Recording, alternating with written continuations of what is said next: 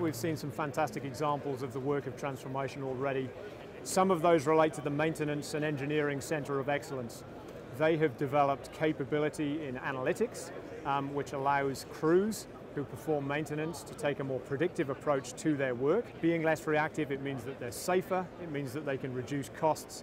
Most importantly, of course, it means that we get more equipment uptime from the work that they do, so our operations are able to be running more of the time.